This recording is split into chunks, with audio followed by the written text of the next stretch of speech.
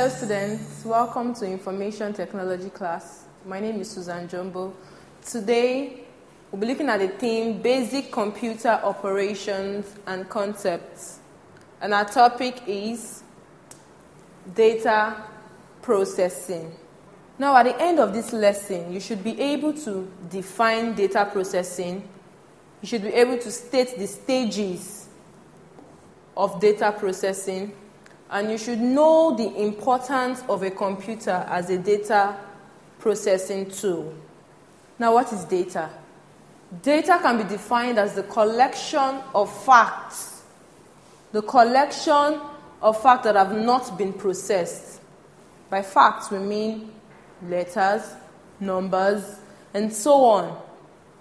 Now, these facts, they have to be processed to give a useful meaning. For example, this is a collection of the number of cars, the raw facts. This is also the collection of the length of shoes.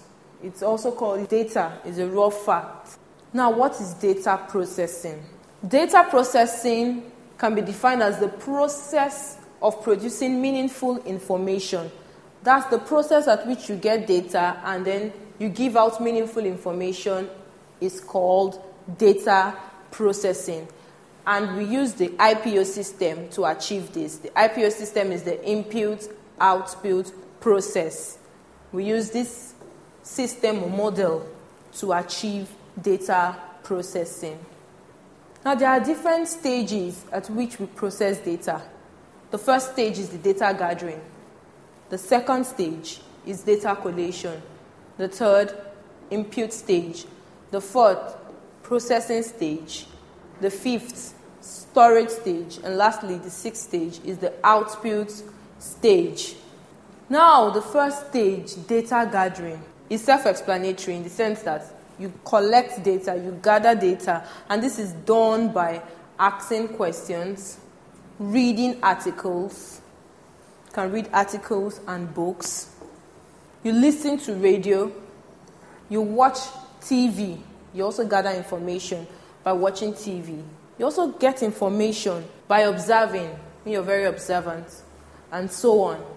Now, after gathering your data, what's the next thing to do? The next stage is the data collation. By collation, we mean to collect and sort the data. You can sort data in diverse ways. You get the ones that you need, and you discard the data or the ones that you don't need. That is what is done in this stage.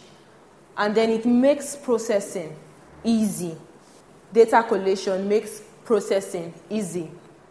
After collating your data, after sorting the data, the next stage is to impute the data. That's, we've come to the input stage.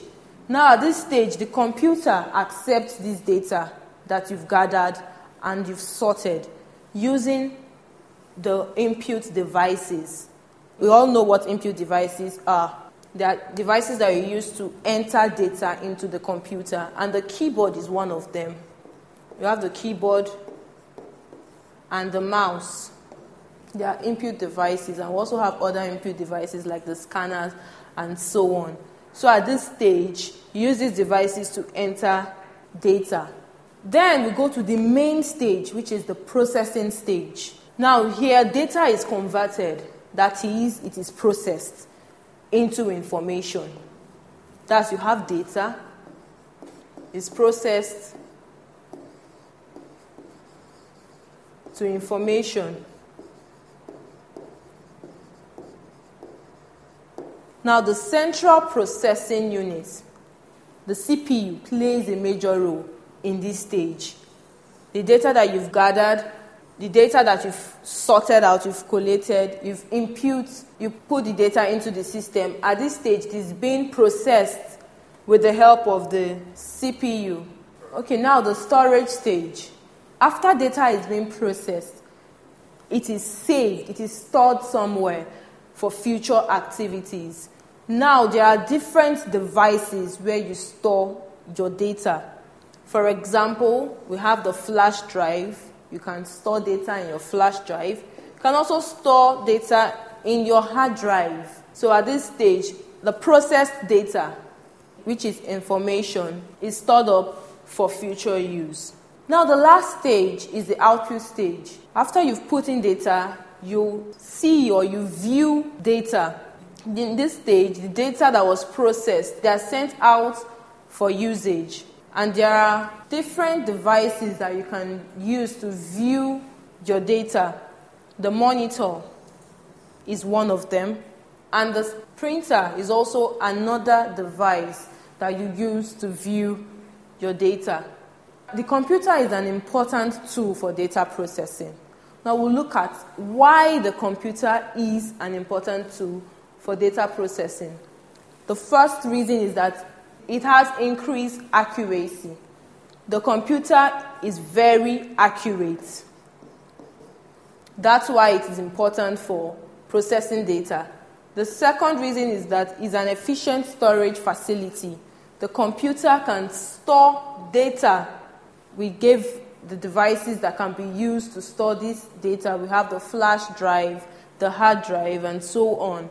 The third importance is that the computer is a fast access to information. Whatever information we need, we can use our computer to get them easily.